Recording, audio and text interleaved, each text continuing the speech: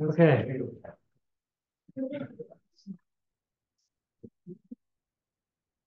Okay, back to primary and secondary qualities.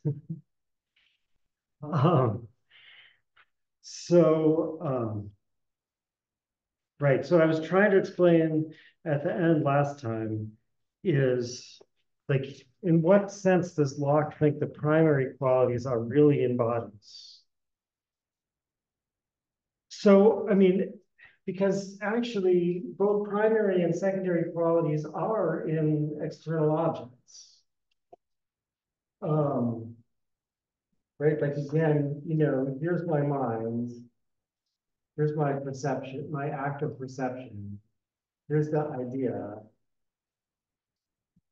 here's the body that I'm perceiving. So the body that I'm perceiving has a power to cause me to carry out this perception. And that power is what's called the quality. So the quality actually is in the body.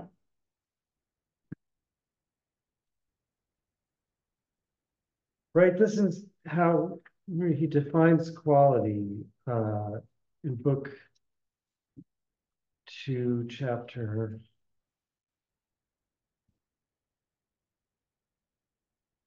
Page, the scribbling's all over it.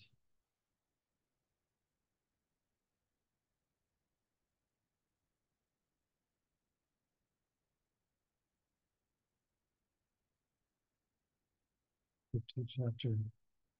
Maybe I won't find it now.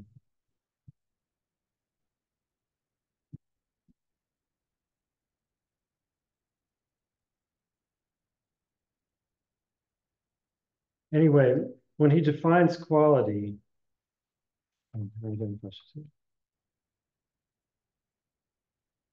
yeah, okay. Book 2, chapter 8, section 8.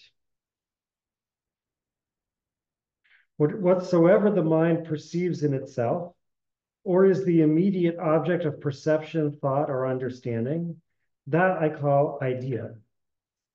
And the power to produce any idea in our mind, I call quality of the subject wherein that power is. Right? So this body is the subject wherein this power is. This power is the power to cause us to perceive immediately the idea.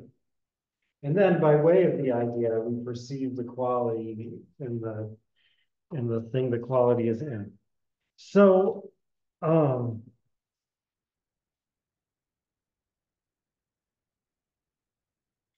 so primary qualities and secondary qualities are both in bodies. What's the difference between them? So I think Locke says two things about the difference between primary versus secondary qualities.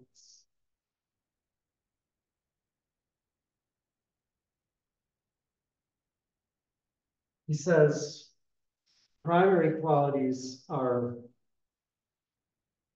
real powers, while secondary qualities are bare powers. And he says primary qualities resemble their ideas, and secondary qualities don't resemble, etc. All right.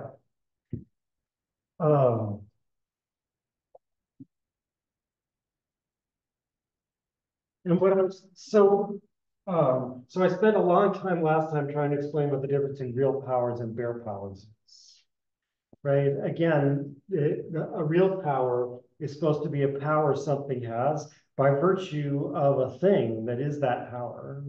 Whereas about bare power is a power that something has just by being what it is, and there's no separate thing that is the power. So he's saying the primary qualities, when he says the primary quality is a real power in the subject wherein it is, that is in the body that has it, he means that something like there actually is something corresponding to that power. We can separate in some way from the other things in the body. And what about this? And this is what I was trying to explain at the end last time. And I first pointed out that it seems like you couldn't even ask whether ideas resemble something in an external object. Right? Because to compare the idea to the quality in the object, I would have to perceive the quality in the object to see what it's like. But the only way I can do that is through the idea. So there's no like getting around the idea to do this comparison.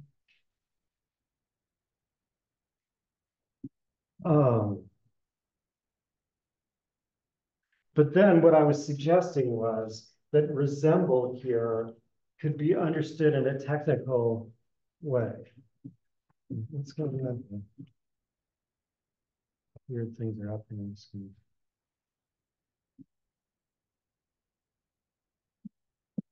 I think my book was doing things. Right, what I was suggesting is that resemble can be understood in a technical way. And I was saying that a resemblance, like a technical sense of resemblance, is analogy, right? So analogy means equality of ratios. A is to B as C is to D.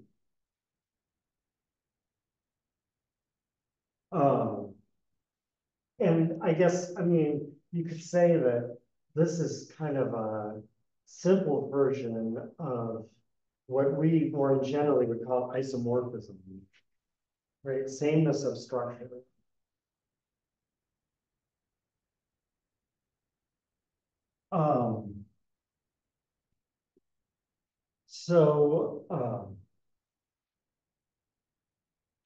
And then I tried to explain what the sense of resemblance here is by reading that passage from book 4.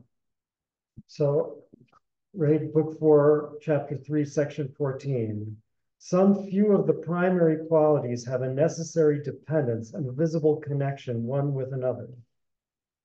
So there, I think he's using primary qualities to mean the ideas of the primary qualities, right?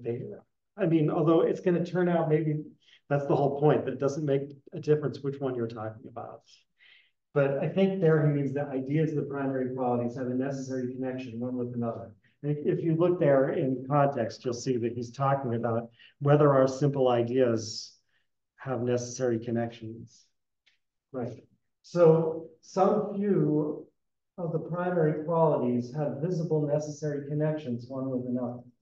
So like in a simple case, you could say, whenever I have this one, I also have this one. I mean, it's never that simple, I guess, but I mean, it comes close what he says about solidity, right? Whenever I have the feeling of solidity, I also have the idea of my hands not being able to approach each other. That is the idea of resistance, of one body not allowing another one into its space. So there's these visible necessary connections. And then I was saying, so these two ideas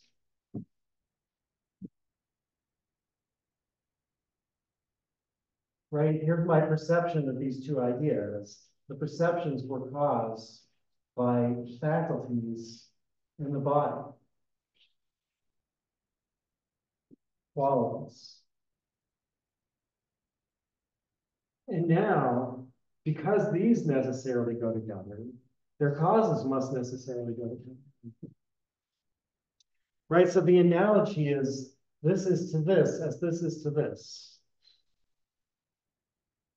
Right, this quality is to this quality as this idea is to this idea, namely that they on both sides we have necessarily going together. And so notice, like, we no longer have to be able to say what this is, other than it's the cause of perception of this idea.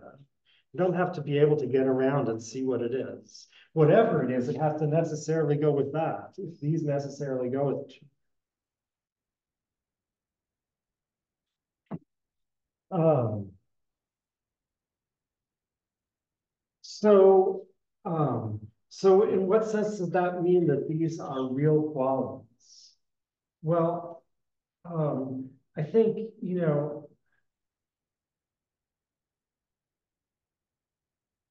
um, one reason I was struggling to explain what a real power or real quality is that it's hard to figure out where these things are supposed to be. Right? Like if you say whiteness is a thing and the snowball is something else, is another thing. How are those two things related to each other? Right? It's certainly not a spatial part of the snowball that you could take out. Um, so, like trying to understand what it means that there are real qualities or real powers, or that there's a separate thing about the subject that constitutes that power. I think it has to mean something like whatever this object is, it has a certain structure. It's not a spatial structure, right? It's a structure of necessary relations. It has some kind of structure. That's what enables me to start like counting its qualities. Whereas, so like, let's go back to the snowball example. What can I erase here? Let's not erase this. All right. So the snowball, like,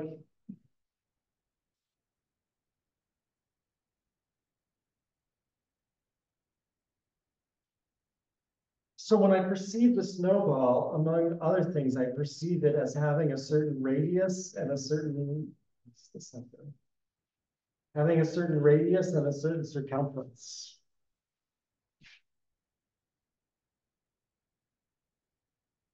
And I think, so I know that if the radius is 1, then the circumference has to be 2 pi. How do I know that?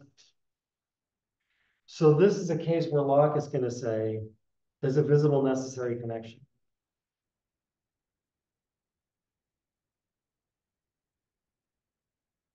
And this is part of the reason I said Locke is not the most radical empiricist. I mean, Locke thinks we got the idea of radius and the idea of circumference from experience. So we weren't born with those ideas. And therefore, we certainly weren't born knowing what the relationship between the radius and the circumference is. Right? So like infants don't know that the circumference is 2 pi times the radius. That seems plausible, right? And moreover, it seems like it's Locke's reason that they don't even know what circumference and radius are, or pi or 2 or any of those things, right? Is like that seems like a good argument for why infants don't know that. Yeah, they couldn't. They don't even have the right ideas yet. But Locke thinks once you do have those ideas, you can see the necessary relationship between. So even though the ideas came from experience and the proposition is not innate, you don't know the proposition from experience. You don't know it based on experience. Do you understand what I'm saying? Is there a question about this? No, you don't understand what I'm saying, or no, there's no question. Yeah. Question. Yeah. I was under the impression that secondary qualities, they're made in the mind in a sense that uses like other species from some distant galaxies maybe have perceptions that are completely different to us from maybe their evolutionary rationale didn't need them to spot the color red. So they don't see the color red when we'd be seeing the color red. So it's a secondary quality for that reason. That's kind of how I try to rationalize it, but I'm not sure if that's. Well, um, I mean, how do we know that? How do we know that red is like that and circumference is not? I mean, I think it's because circumference is a real power in the body, and the idea of circumference resembles circumference. Therefore, if those other beings, I mean, of course, they might, just like infants, not have these ideas at all. But if they have, they're going to see the same necessary connection we do, because the ideas themselves are necessarily connected. That's how we. So, right, what I'm asking here is, like, how do we know where to draw that line? I think you're right that that's one of the implications of it. That secondary qualities are going to be, they're going to differ not only between us and aliens in another galaxy, but between different human beings right here, right? Some people are colorblind, you know, right? So they're going to be different. And the claim is that, again, if you have the primary qualities at all, and if you have the sense of touch, then you have the ideas of primary qualities. Because again, as someone was pointing out last time, the sense of touch is the sense that you have because you yourself are a body interacting with other bodies. If you have those ideas at all, then they're going to be the same. They're going to resemble each other, right? Even if this alien has a different sensation that it calls solidity, it's going to have the same necessary connection. If it's an effect of this power, yeah. I don't remember the name of this study, so maybe I'm wrong, you know. Okay. But they did this study that showed that the development of words for different colors is pretty much universal. Like the words are developed in the same order across cultures. I think it's like first red, because blood is immediately something you need to identify. And then it's green or yellow. Right, the explanation is not so certain, right? No, it's not certain at all. Yeah. But, and then like green or yellow and then blue, you know, I forget the exact order. Yeah, there is something like that, or, you know, languages, like some languages have more color terms and some have fewer color terms. And the one they're most likely to have after black and white is red. Yes. And yeah. But I guess what I'm asking is like, what makes color or sight so much more unreliable than touch? Like the distinction to me doesn't make, I don't know, it doesn't seem to make that much sense. Well,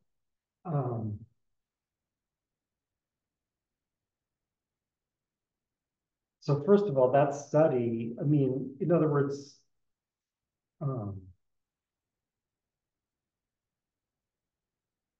since all the things you're studying are human beings and they all have the same shape and they all have the same kind of eyes and whatever, it's not surprising that there's some similarities between them. That's, you know, I mean, I don't think that's so relevant here. I mean, like, again, like, unless you found a language where everyone who spoke it was colorblind, then you would expect to get different results. Certainly, yeah. Yeah. But presumably there are no languages like that. But you know, or like if parrots had their own language with their own color words, you know, etc. Right. Yeah. So, but if the question is, like, how do we know that our agreement that the circumference is 2 pi times the radius is not like that? Yeah. Right? Like, And again, Locke's answer, and it's an answer that Hume is going to say is absurd, and Kant is going to agree is absurd, and then Kant is going to try to give a much more complicated answer, and that's what I was actually just talking about before I rushed over here and tried to set my camera. It was Kant's attempt to answer this question, but Locke's answer is because we see a necessary connection. Okay. Right? Whereas at least supposedly we don't see any necessary connection between red and other ideas. Okay. Yeah. I mean, there's some questions about that. Like, don't we know that red has to be extended? But yeah, but so some people, let's see. I was talking about, where was the point where I stopped and asked if people understood it? And people were saying, no, I don't understand. Because I need to get back to that, obviously. You're talking about the circumference. Yeah, and I was saying that according to Locke, oh, I remember, is when I was talking about how Locke is not such a strict empiricist, right? That because again, so if like this proposition, circumference equals 3 pi times the radius, like, so Locke says it's not innate. We couldn't have known this when we were born, because we didn't know what circumference was and what equality was and what 2 is and what pi is and what radius is. So we obviously didn't know this, right? That is, we didn't even have the ideas that this proposition is made of. So we couldn't know the proposition. And as far as he's concerned, therefore, he's dealt with the alternative to empiricism, which is innate principles, right? He said, this is not an innate principle. But he's not saying that we learned it's true from experience. Like that it could have turned out otherwise or something like that. On the contrary, he's saying that as soon as we had all these ideas and put them together in this way, then we could know without any further experience that this relation was true because there's a visible necessary connection. Right, so this is an example of something that Kant would call a priori. It's not innate. So although Locke is an empiricist, I mean, Kant also thinks there's a priori concepts, which Locke says doesn't think that about ideas, right? So it's not that they don't disagree about something, but as far as this type of proposition goes, they're not actually arguing with each other when Locke says it's not innate and Kant says it's a priori, that is not based on experience. So Locke, and I mean, this is important because, again, Hume is going to say this idea of a visible necessary connection makes no sense. Necessary connection isn't the kind of thing that can be visible, basically. Right? So that, and therefore, Hume is going to say that we must have learned this from experience too, if we know it at all, if it's even true. Actually, Hume, in the treatise, at least, is going to say that it's not even true. but we'll get to that later. All right. So anyway, so Locke says we perceive this visible necessary connection between what? Well, we perceive it between my idea. I mean, I guess these are not simple ideas, and I'm not even sure how to analyze them into simple ideas according to Locke. Right. So, but anyway, we have these two ideas, radius and circumference, and we see that they have a necessary relation to each other. And it's more complicated than just whenever you have a radius, you also have a circumference. It's like there's a certain rule to how they go together, or whatever. But so, but we see there's a necessary relationship between them. And therefore, there's a necessary relationship between, so now, like, it's misleading to keep drawing the snowball as a circle. The circle is a feature of my idea, right? The snowball is something that causes me to perceive, so this is the snowball. It has in itself some power by virtue of which it causes me to, well, it's not this way. It causes me to perceive a radius. And it has in it a power by virtue of which it causes me to perceive a circumference. And we know that these ideas that it causes have to be related to each other in a certain way. It's necessary. And therefore, we know that we don't know, we can't say, except in terms of our ideas, what the qualities are in the snowball, right? But we know that there's something in the snowball that has a relationship analogous to something else that my idea of the circumference has to the idea of the radius. Yeah. How would Locke argue that we perceive the connection between radius and circumference other than by He doesn't argue, he just says, and I mean, of course, like that, like if you claim that something is visible, right, and of course, that's not really, doesn't really mean that we see it, because seeing is immediately perceiving something by way of an idea, right? But it's some kind of metaphor. When you say that it's visible, you're saying that it doesn't need an explanation. If right? it's visible, it is known. It's known just by perceiving it, right? And right, that is, it's known immediately, not as the result of inference. And if you ask for a proof of it, we'll see when Locke talks about proof later.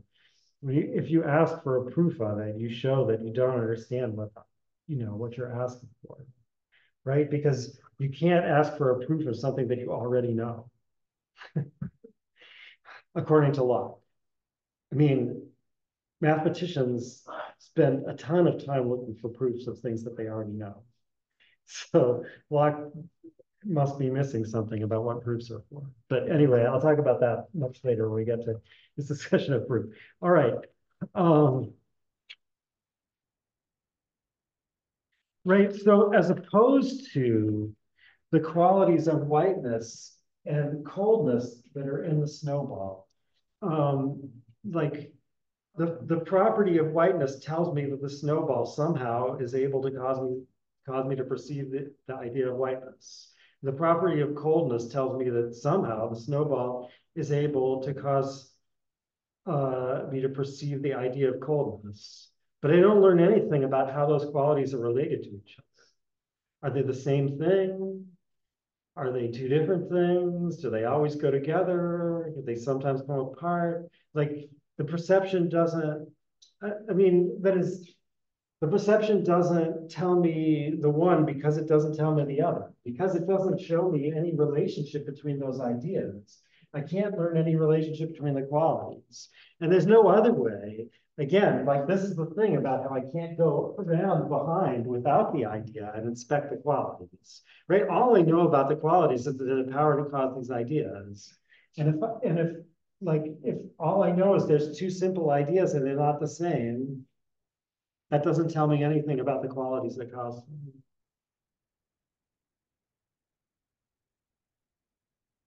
So that's the sense in which these qualities are bare powers. They're not a part of the structure of the object. And that's also why, that is, if these were secondary qualities, if this wasn't there, these would be bare powers. Meaning, like, I can, so to speak, count the powers, right? I can say it has this power and it has this power. But I don't know that that counting corresponds to going from one thing to another in the object in any way. And so that is, they're bare powers because they don't resemble their ideas. Or they don't resemble ideas because they're bare power. Anyway, the two things go together. Yeah. Do they not resemble their ideas because the mind receives them in a way that alters them? Well, I mean, so the mind never literally receives the power of the external object, right? Like if the mind, like if this is the snowball's quality of whiteness, if the mind received that quality, that would mean that the mind becomes white. It starts looking white. Right? Because this quality is the power to look white. So it obviously doesn't get literally received into the mind, right? The mind, as far as we know, isn't even a body at all and can't be white. Again, Locke says he's not going to try to settle that in this book. But from the fact that he's not going to try to settle that, you can tell that he doesn't think that we need to know that. Right? So that's why I said, as far as we know, the mind isn't a body at all and it can't be white. It's not extended. Right? So this quality can't literally be received. What we receive is the idea that represents this quality. And this idea is always something different from that quality. Right? So it's always, so to speak, changed in being received. But it's, I mean, it's a misleading way to think about it because it's not the same thing at all. It's not like this got changed. This is a power of looking white. And this is an immediate object of perception in my mind. And they're not the same thing. Then, you know, and again, that's why, or maybe this is a different way of seeing why it seems ridiculous to ask whether these things resemble each other. Right? Like if this resembled this, then again, that, you know, that seems to mean, well, okay, it's not exactly the same, but it resembles it. So my mind turns kind of whitish. Like it turns kind of gray or something, you know. But that's not right. Right? It's not like when you, I mean, first there was this ancient doctrine that like perceives like, right? That like, is it Anaxagoras? Who said that the soul has to be composed of all elements mixed together because it has to be able to perceive all of them. Right, but that theory doesn't really work very well. It didn't work out very well for Anaxagoras, I don't think. And yeah, so I mean, anyway, that's not Locke's theory, right? He doesn't think that when you perceive white, your mind becomes white. And when you perceive circle, your mind becomes round, and, right? So, but that just pushes the question again. So what do you even ask when you ask if these ideas resemble the powers? They can't be the same as them. What are you asking? And again, my claim is you're asking whether there's an analogy between them, whether there's an identity of structure between the ideas and the corresponding qualities. And in the case of secondary qualities, there isn't. And that's all that we mean by saying they don't resemble their qualities.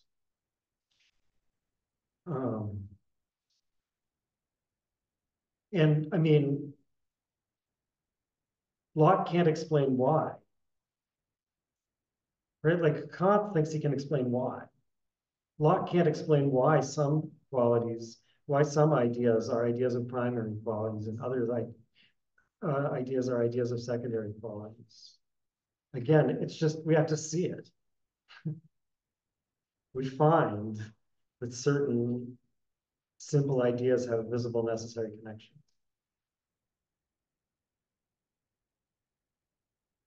But I mean, it's not a coincidence that those very ideas tend to turn out to be the ideas of the essential properties of bodies. They turn out to be the ideas of the essential properties of bodies because these are the ideas that we can use to represent the structure of an external object.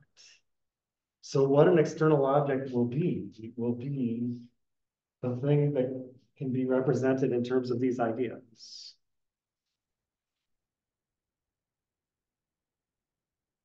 You don't seem happy by this answer. I'm sorry.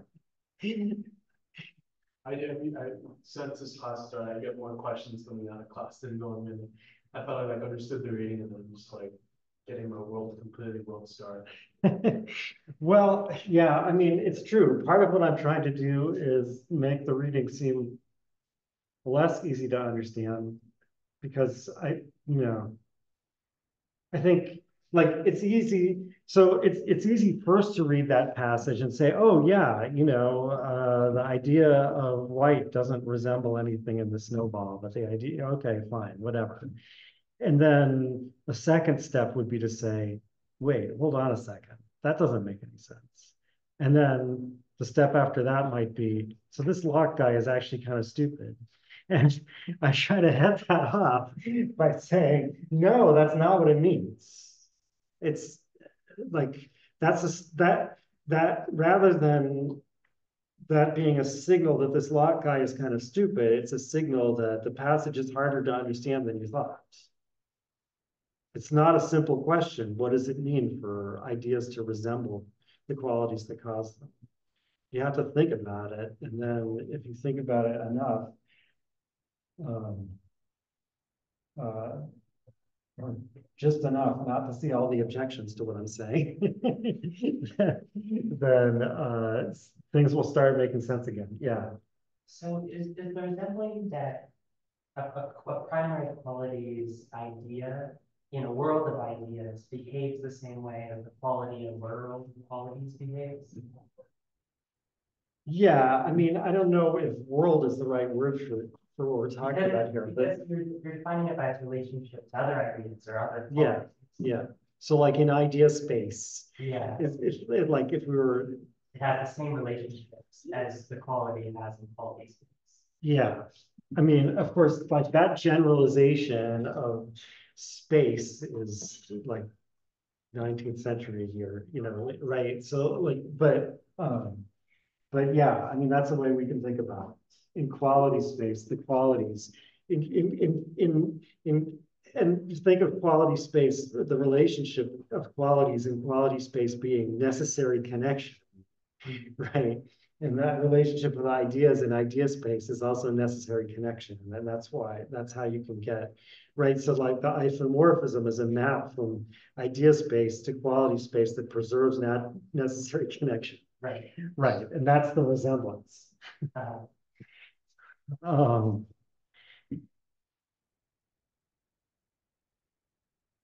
Okay. And, so like, I have to get on to talk about, actually not even to talk about the new reading yet, because I also have to talk about abstraction that I didn't get to at all last time.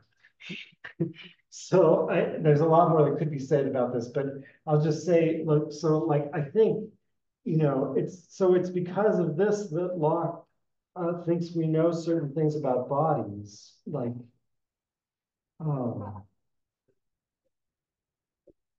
that every body is divisible.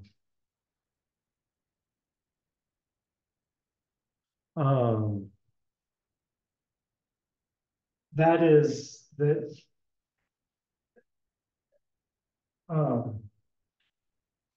the vision of a body always yields more bodies, I think, is one way of putting it. So when you destroy an extended thing by dividing it, you always get two other extended things. Or in other words, solidity is not a property that can be destroyed by division. How do we know that? Because other properties can be destroyed by division, right? Like gives this example of grinding up almonds and the color changes and the taste changes, right? But he's saying we know, even though the parts that are left may be too small for us to feel. And I think touch is the important sense here, right? Even though it's like we always, and I do this too, and Locke does this too, always tend to switch to vision. That is, we seeing people always tend to switch to vision. But really, we should be talking about touch here, right? Because touch is the sense where you perceive solidity. I'm saying that, like, even when these things are too small for us to get the sensation of solidity from them anymore, we know it's still there. We know it's still there because of these type of necessary connections. All right. Okay, are there more questions about that before I talk about abstraction? Abstraction is, I mean, this primary, secondary distinction is super important, and so is abstraction. Yeah. I don't remember exactly, but shouldn't it also be mentioned too that our senses are confirmed by other people in the sense that I've had dreams where I feel pain, pleasure, etc. I touch things, I feel it. In that sense, it's not real. It's confirmed only when I'm like, okay, that's another person. This, you know. Right.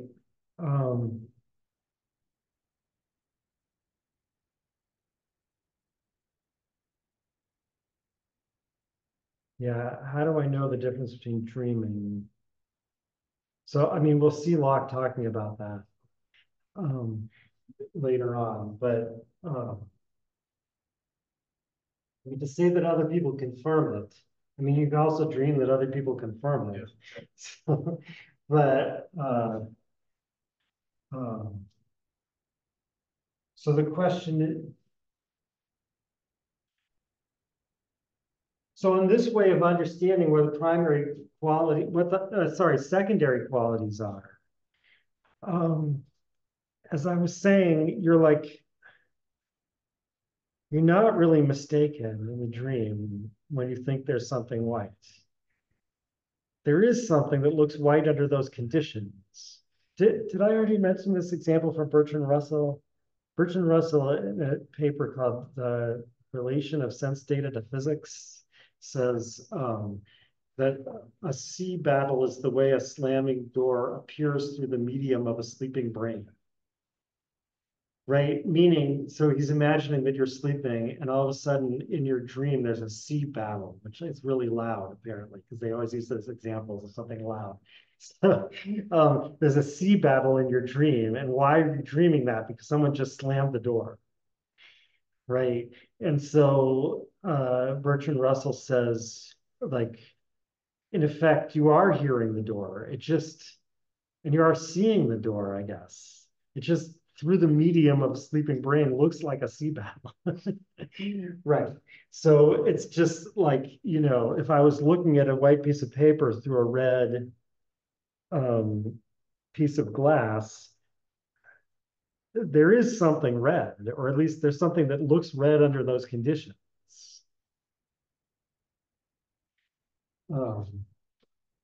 So, but primary qualities, it seems like you'll have to say that you really are deceived because there aren't the right necessary connections or something. And I don't know, like that is going to cause a problem here, I think, but I'm not sure what else to say about it. All right, so it's a good question, but I don't know how to answer it. Okay, any other questions before I talk about abstraction? So abstraction is, I guess, after perception, is the most important operation of the mind in Locke.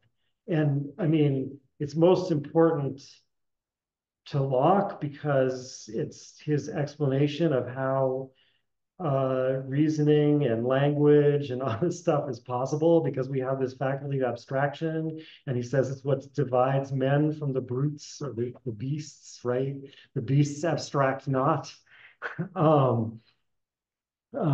It's also important from the point of view of this course because it's one of the two things that Berkeley is going to disagree with Locke about. One thing that Berkeley disagrees with Locke about is whether there is an external object. Berkeley says, no, there's just ideas.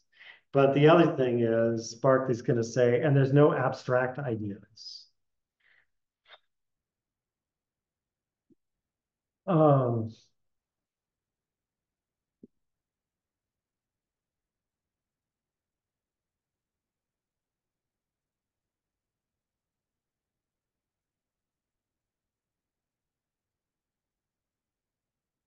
Okay, so, but to understand abstraction, I have to say something about the other operations that come before abstraction.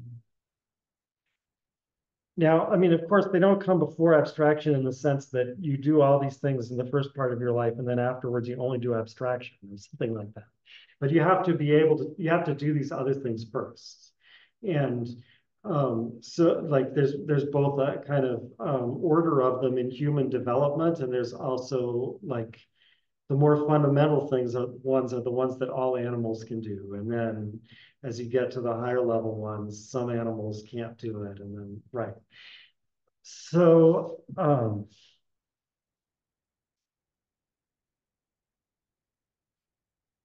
but to talk about those,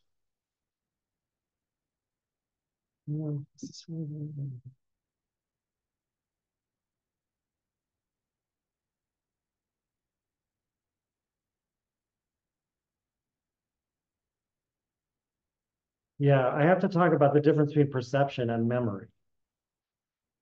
So basically, like the first operation after perception is, well, I mean, he says actually the first operation after perception is what he calls contemplation, which means that you continue having the same idea for a while after you perceive it. And then the next one is what he calls memory, which means that you stopped having the idea, but now you have the power to have it again. But when you have it again, somehow it's now the idea of something that you perceived before. That's what makes it a memory. Um,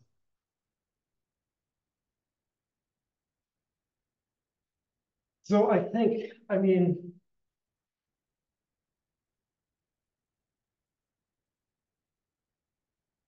yeah, I think I have to talk about this. I keep thinking, is there some way to put this off? But I don't think there is. All right. So, because I want to talk about these weird ideas that Locke says go along with every other idea. So there's two of them, definitely. Existence and unity. And there seems to be a third one, which is power. And there maybe also is a fourth one, which is limit. These are the ones he actually says, they go along with every idea. Right? So this is book 2, chapter 7, section 7 on page 131. For some reason, your camera is out of focus. Oh, sometimes that happens. And the only thing to plug it back in.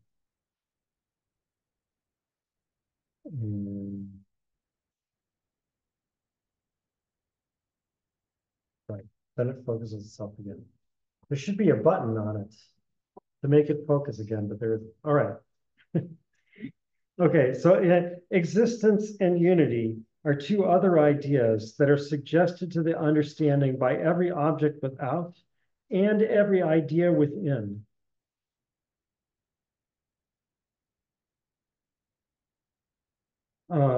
When ideas are in our minds, we consider them as being actually there, as well as we consider things to be actually without us, which is that they exist or have existence. And whatever we can consider as one thing, whether a real being or idea, suggests to the understanding the idea of unity.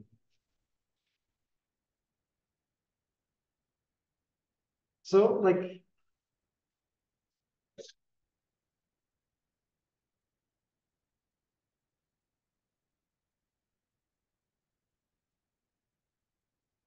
there's a whole bunch of puzzles about this, which I can't get into all of. You know, like, so here's the idea of red. And here's the idea of existence.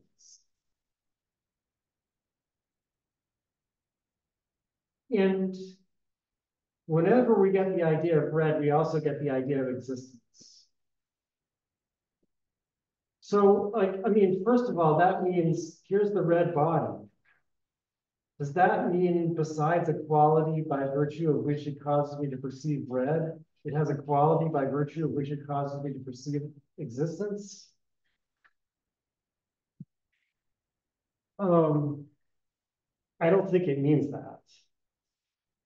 I mean, in the case of power, which is one reason, I mean, so power, he discusses in the very next section, right? The sentence, section 8, the sentence right after what I just read. Power is another of those simple ideas which we receive from sensation and reflection. But he doesn't actually say that it comes in with every idea.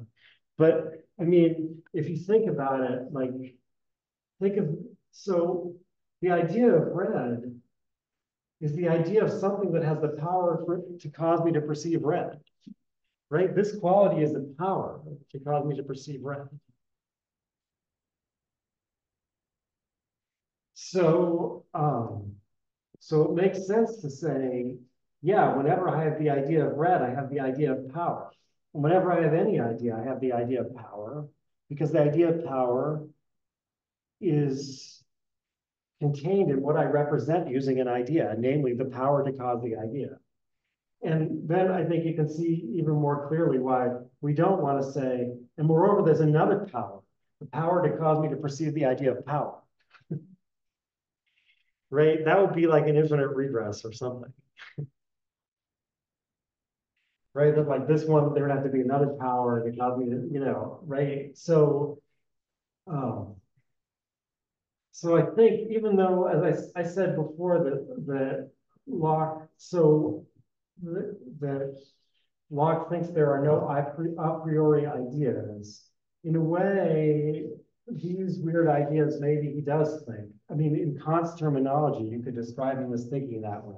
Because again, even though we, you know, we don't have this until we experience things.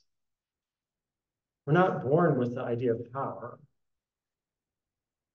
or existence or unity. But as soon as we get any idea at all, they come in and they don't come from the object. So in a sense, they're not, even though we need experience to have them, in a sense, they're not derived from experience. All right, I don't want to push that part too hard, but I want to go back to this idea of existence.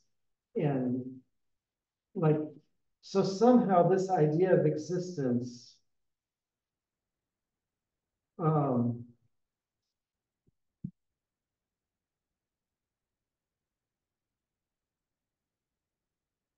okay, so like suppose, let's take something that's like the idea of horse.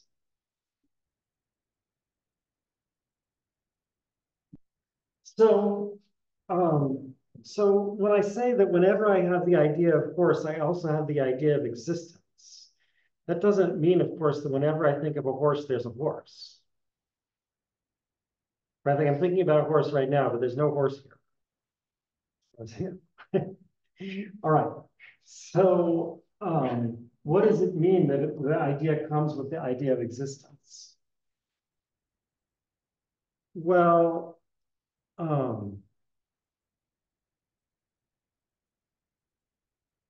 there was a horse,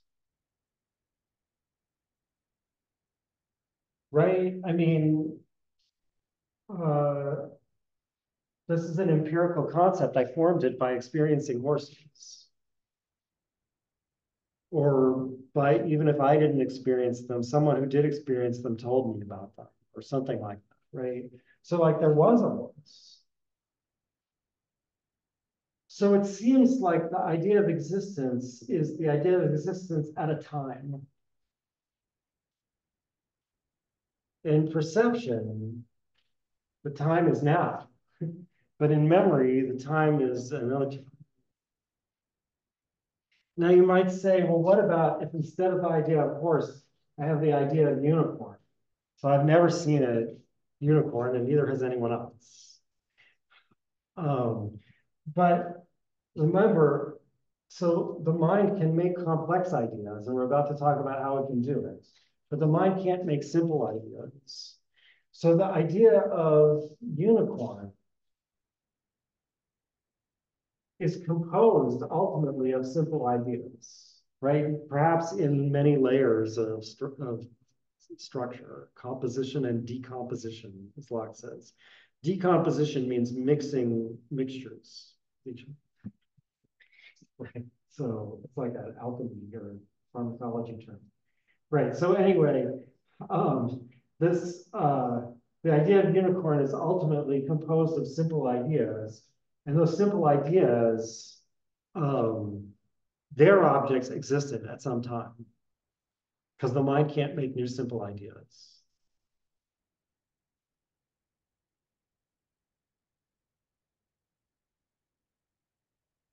Right. So when I represent the unicorn, I'm representing it, the unicorn idea is, so to speak, composed of simple memories.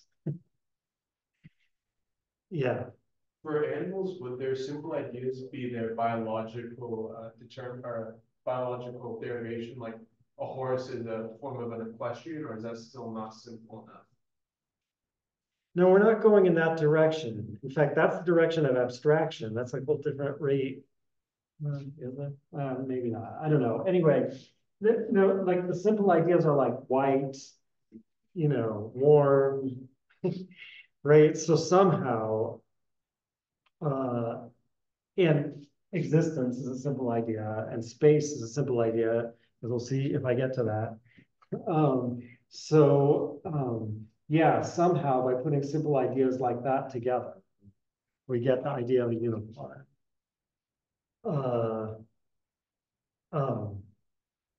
There's really a lot of hand waving that has to go with, right? Like, I mean,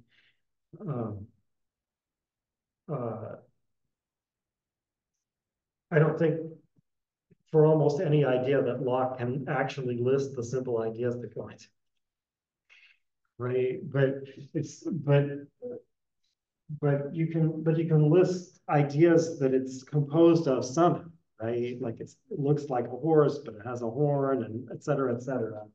And then you can, right, like by defining, you can say what those are composed of, and then you just have to say that can't go on forever. It must stop at simple ideas. Even though I can't give the list. I think that's the way Locke thinks about it. It's out of focus again. No, why is that happening? Why is that? Is it because I'm knocking it somehow? No, it is.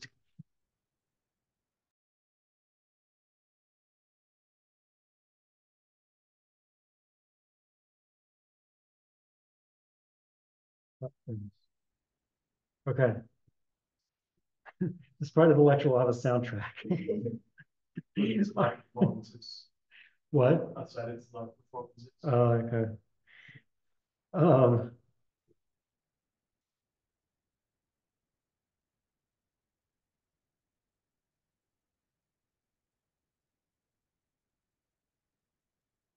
Right. So therefore, memory, so this is the description of memory, book 2, chapter 10, section 2 on page 147. Wow, this book is really falling apart now.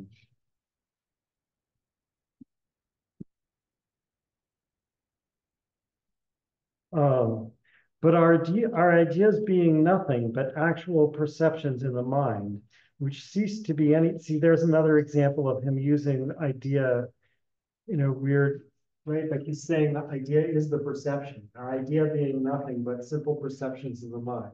But the idea is the object of the perception. So he's using it in a kind of confused way, which again, he says he's going to do. I mean, I think like maybe we can understand better why it's so tempting to do that, because like perception space and idea space and quality space are similar to each other. Like for perceiving of the idea in mind is not governed by the laws of perceiving a real body. But I mean, no, it is, because the perceiving of a real body is the perceiving of the idea, right? So, and if we're perceiving the body is here now. If we're remembering the body was here, but now it's not. So actually, when Locke actually talks about something like a dreaming argument, he actually, rather than talking about how do I know whether it's a perception or an imagination, he asks, how do I know if it's a perception or a memory? Right. So like what happens in a dream, maybe it's not at all like Bertrand Russell. Maybe it's more like Freud. You know, the things you're seeing in a dream are actually things you remember. Well, at least the simple ideas they're made up of, not very much like Freud. But anyway, um, okay, but sorry, getting back to this. So, right, but our ideas being nothing, but actual perceptions in the mind, which cease to be anything when there is no perception of them.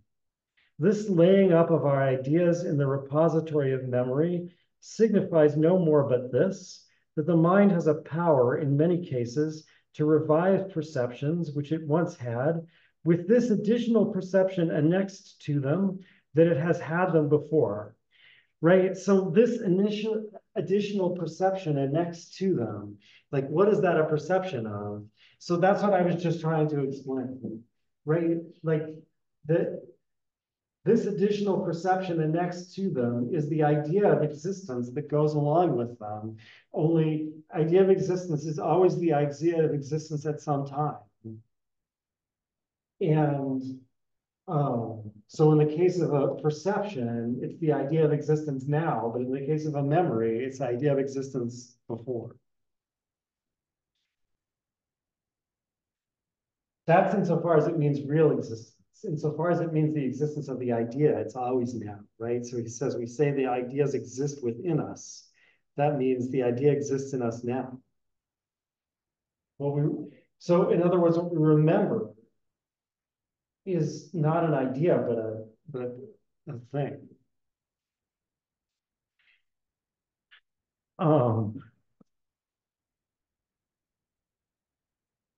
Right, and therefore he's going to say much later, this is book 4, chapter 11, section 11 on page 562. As when our senses are actually employed about any object, we do know that it does exist. So by our memory, we may be assured that heretofore things that affected our senses have existed.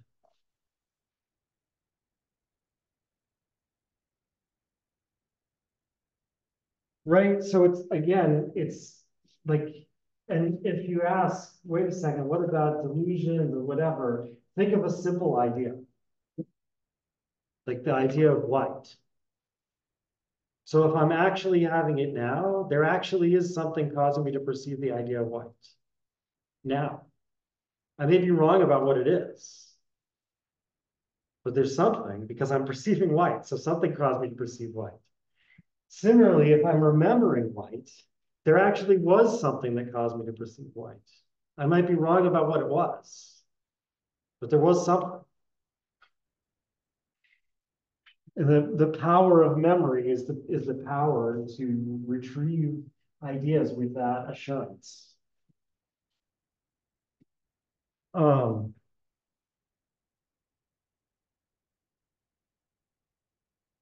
Okay, so like then there's a bunch of other operations that memory makes possible that come after memory. And one is discernment. That is like noting the two ideas are different from each other. And another is comparing, which means like seeing the relation between two different ideas. In fact, Locke says that operation is the foundation of all ideas of relation. And then there's compounding, which means putting ideas together to make a more complex idea. And so, like, basically, there's three ways that ideas can go together. One is by the coexistence of their objects. right? So like when white and cold go together, because I'm both seeing and feeling a snowball, they go together because the object of one is the object of the other. They're, um, uh,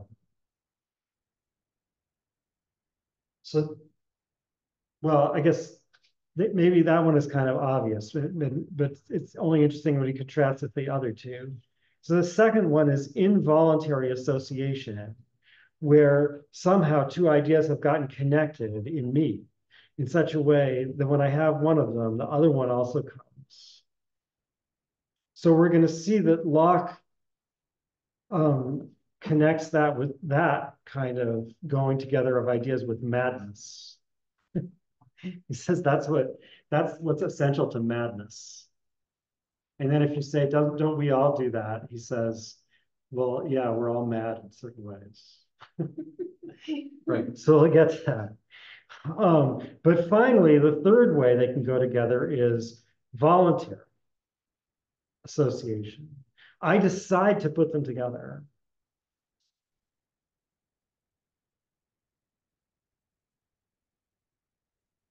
And when I do that, I attach these ideas of existence and unity. Right, so this is book 2, chapter 12, section 2 on page 160.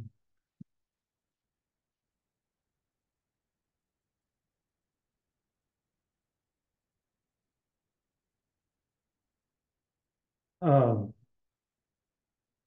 Actually, it starts on the bottom of page 159.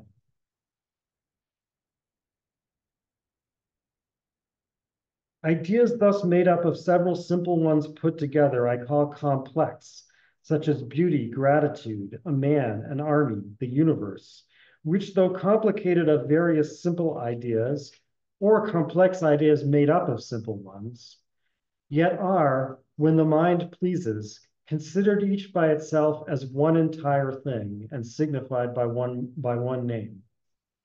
Right? So so our mind, as it pleases, can put ideas together to form a new idea. And this is the operation of compounding. And when we do that, we now attach unity to the whole complex idea. So unity went with the ideas that we're making it up of, but that's not right. So like whatever is white is one white thing, and whatever is cold is one cold thing. When I put them together to get the idea of something that's white and cold, I'm not thinking that it's one white thing, I'm not just thinking that it's one white thing or that it's one cold thing. I'm thinking that it's one thing that's white and cold. So I've supplied a new idea of unity to put them together into a complex idea. Okay, and finally, after all of those, we get to abstraction. So, so notice, first of all, like compounding comes before abstraction.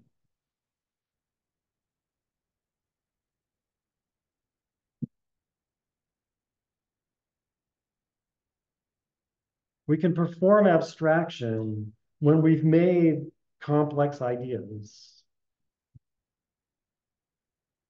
And so what do we do when we perform the operation of abstraction? So this is book 2, chapter 11, section 9 on page 155.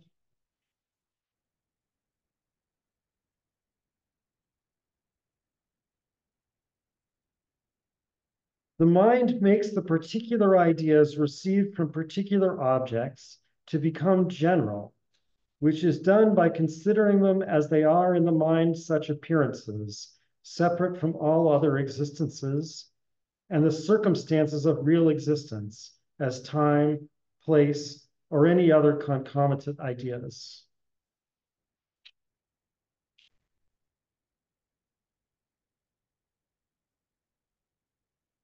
So there's different parts of that. But so first of all, considering them as they are in the mind, such appearances, means that in a sense, it's in abstraction and only in abstraction that the ideas are considered correctly, right? Because they really are different from each other.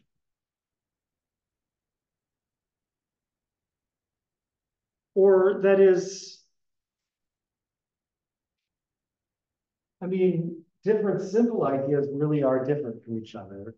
Remember, he said that when we sense the snowball, that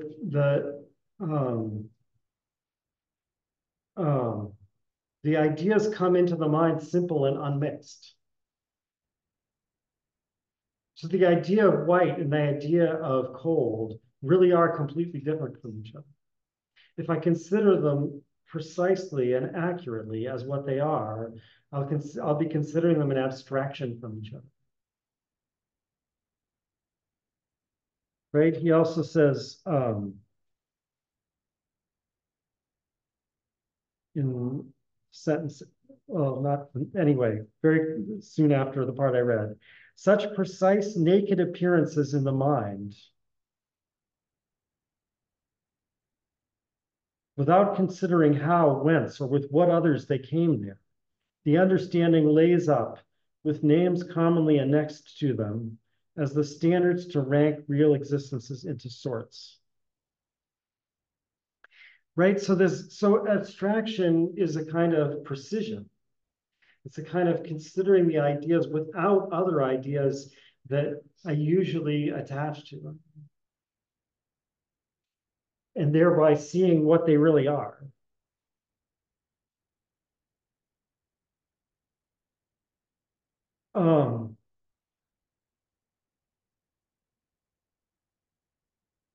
So that sort of explains what this is and sort of not.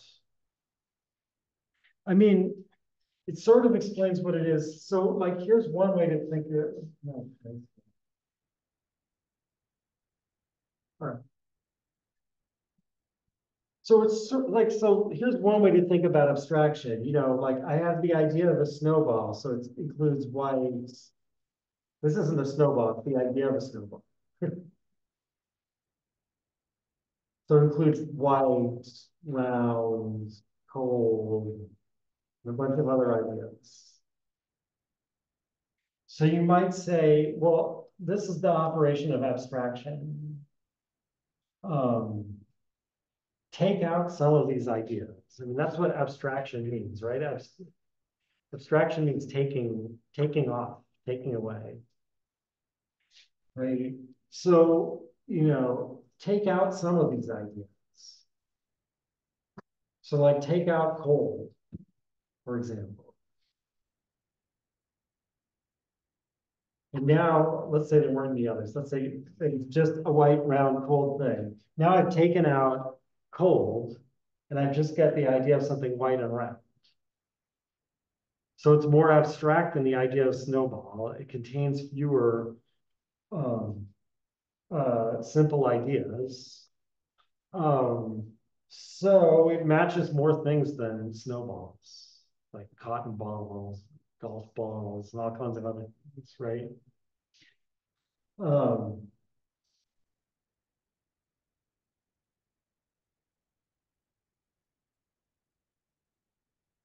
But the thing that's weird about this is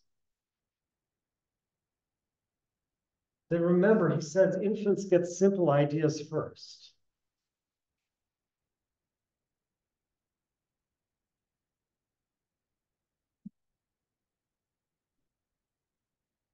So like when an infant first perceives a snowball, let's say, they get the simple idea of what? Only later do they form complex ideas. And only later than that, they perform abstraction. And remember, he says certain non-human animals, so first of all, he says all non-human animals can't perform abstraction at all. And some of them compound, but only to a very limited extent. Right? That's the whole thing about how the dog recognizes its master by smell and sight, and but it doesn't get very far beyond that. So,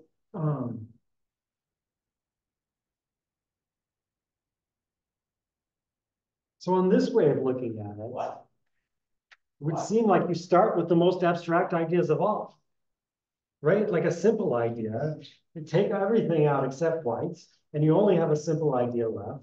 And now it applies to everything white. And right, so there seems to be a contradiction here, right? Like on the one hand, we said that infants get simple ideas first. And on the other, and then we said that only after that can they compound. And then only after that can they abstract. But on the other hand, with the way we were looking at that abstraction, it looks like those simple ideas they got first were already abstract. And moreover, as I put it before, that abstraction didn't happen in the mind at all, if you call that abstraction. It happened in their sense organs. Right? The separation of the qualities that were blended together in the snowball didn't happen in the mind. It happened between the snowball and the mind. Right? Because I had one sense organ that's affected by certain characteristics of the snowball, and another one that's affected by another characteristic of the snowball. Yeah. Could it be argued then that abstraction is active generalization? Well, it is definitely, it is definitely active generalization. That is, in order to have general ideas, Locke says, they have to be abstract, right? So forming abstract ideas is generalization. So these abstract ideas are going to apply to many things, whereas the concrete, or sorry, it doesn't say concrete, it says particular. The particular ideas only apply to individuals.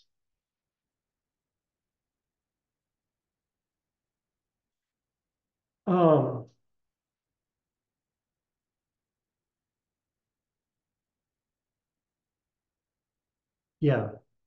So what I'm finding confusing is that if this is what abstraction is, then the simplest ideas are also the most abstract. That's what you would think, but I'm saying, but it doesn't work. Right? So there must be more to what abstraction is what I'm leading. There must be some, like another step to it that I'm not getting. And so let me read again the description of abstraction. To prevent this, or sorry, that's to prevent this connecting the previous sentence. The mind makes the particular ideas received from particular objects to become general, which is done by considering them as they are in the mind such appearances, separate from all other existences, and the circumstances of real existence as time, place, or any other concomitant ideas. So what's really essential to abstraction is, as I said, this idea of existence that goes with every idea is always the idea of existence at a time. And as long as it's idea of existence at an individual time, the idea is particular, no matter how simple it is. The baby can't separate that, but we can through abstraction, giving general purpose to the idea. Right.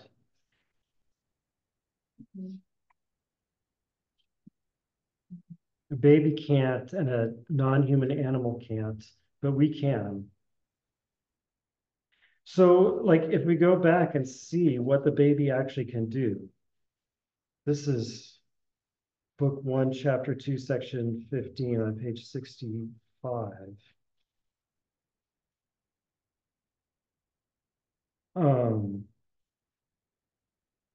For a child knows as certainly before it can speak the difference between the ideas of sweet and bitter, that is, that sweet is not bitter, as it knows afterwards when it comes to speak that wormwood and sugar plums are not the same thing. Right? So what it learns after it comes to speak, and again, Locke is going to say that abstraction is the necessary condition for learning language. So after it becomes able to abstract and therefore able to speak, it will know that wormwood and sugar plums are not the same thing. That is not the same kind of thing. What does it know when it's still an infant and it can't speak? Not that sweet and bitter are different in general, but that the sweet is not the bitter, I think is what this means, right? That is, the sweet thing is not, oops, no, it's, I don't know.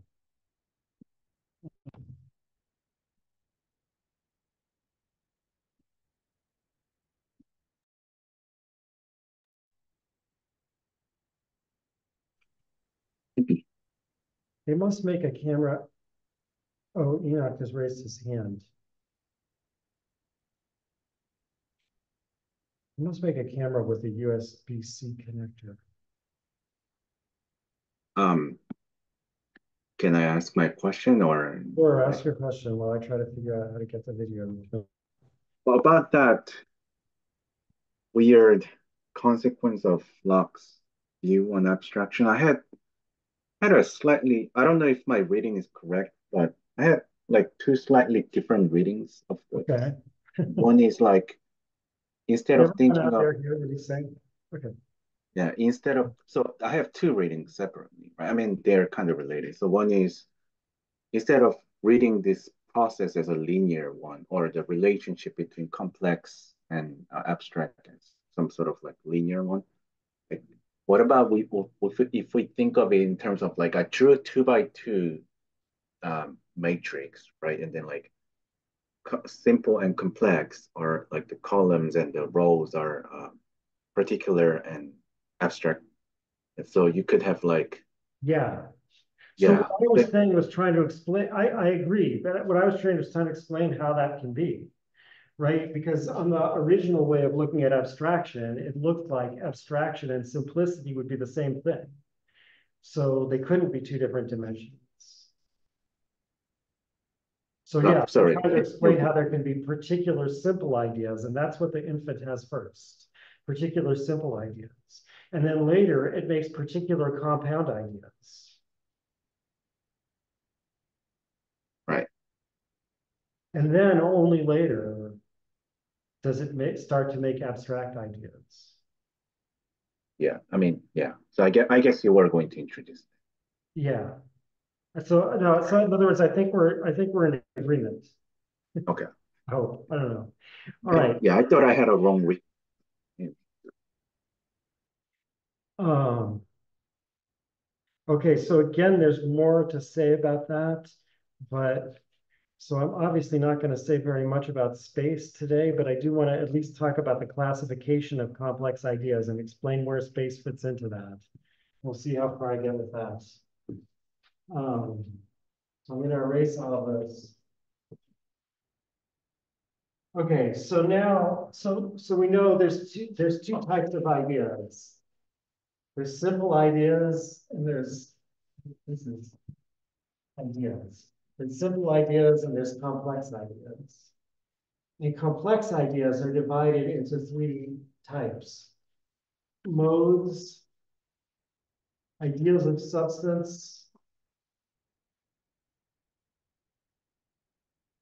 and relations. Relations are actually, I mean, it seems like you might want to have relations kind of branch off before this. They're pretty different from both of these, but anyway, this is the way Locke puts it. So these are all complex ideas.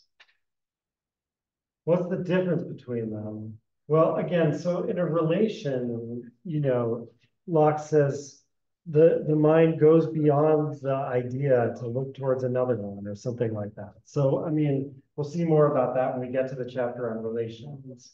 But what's the difference between these two? So in these two cases, in both cases, we have like a kind of list of properties, right? But the difference is that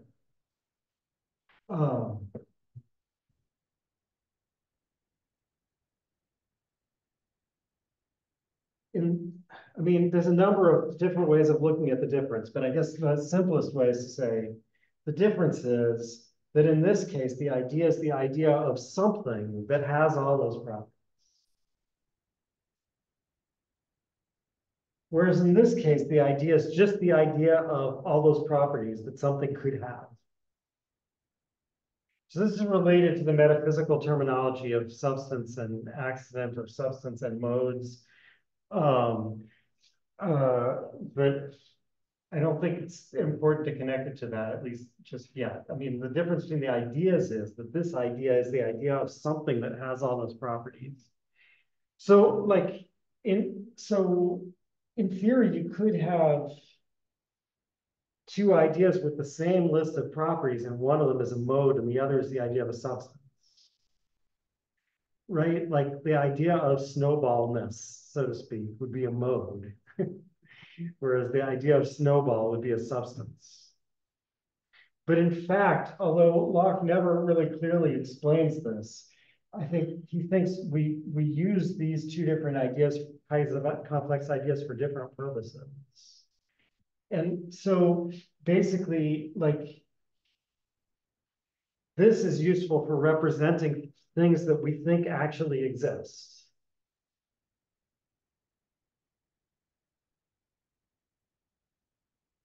Right? So in other words, this isn't supposed to be an arbitrary list of properties that we put together.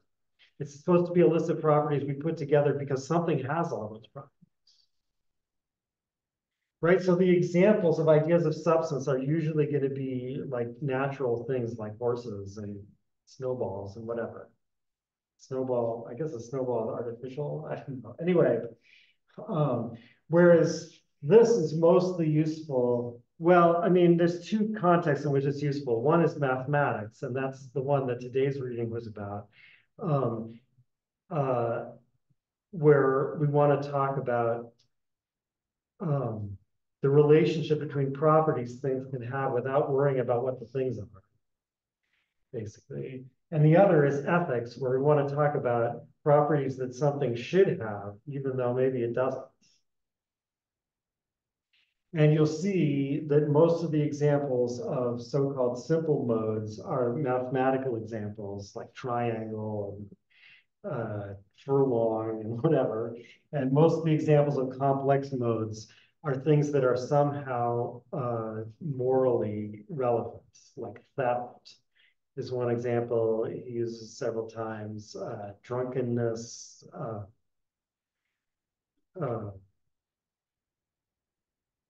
lot of other things like that. And you know, he actually later on is going to prove that, I don't know. Anyway, he's gonna give a certain example of where, when people had complex ideas in their mind, mixed modes in their mind before anything had ever shown those properties together. And he says, at the first institution of society, people must have had many ideas of things that they had never seen. Right? Like, in other words, in order to form a commonwealth, you had to first get the idea of a commonwealth, even though there had never been one. And then you could go ahead to set it up. And, you know, I mean, you could say something similar about artificial things like tables and whatever. I don't think he talks about that anywhere. And it's a little weird because they seem like substance, ideas of substance. But anyway, so that's the difference in these two different types of ideas, of these different two types of complex ideas. And then this one gets further divided into simple modes and mixed modes. And this really does seem to be a case where Locke made a poor choice of terminology. I don't know what else to say, but because this is very confusing, right? Because a simple mode is not a simple idea. A simple mode is a complex idea. Right? So simple is being used in two different senses here in the same classification. And like I said, that's confusing. It seems like you could have thought of some other way, like pure modes, maybe. I mean, simple isn't even the opposite of mixed, really. Right? But anyway, it's too late to change this terminology. We're stuck with it. So, right. So there's simple modes and mixed modes. In mixed modes, the different ideas you put together to make the complex idea are all different from each other. In simple modes, and this is harder to understand, somehow the same simple idea is put together with itself.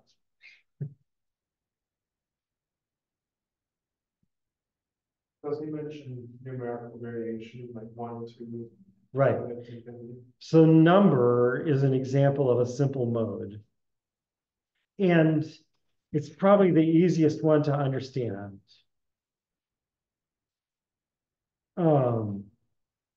But do I have time to say anything about it? Well, I'll just say, so like it seems like in all these cases, we represent the object as bigger by having a bigger idea. And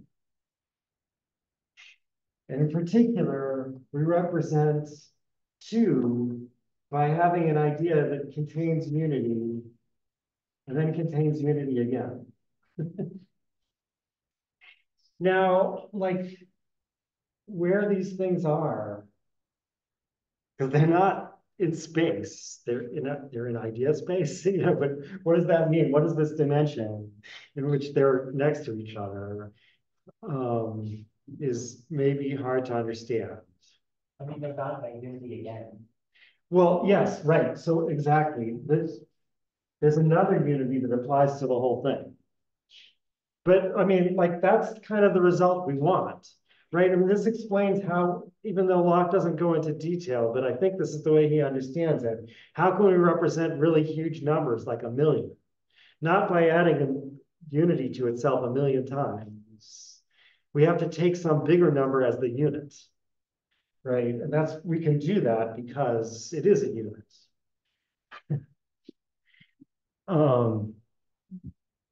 All right, so that's relatively easy to understand in the case of number, although there's various puzzles about it. But I'll leave you with this question. What about the case of space? What is the simple idea that we repeat? Because Locke doesn't think we have an idea of the smallest possible space. He says that explicitly in this reading. So it's not that. Okay. On that note, see you next time.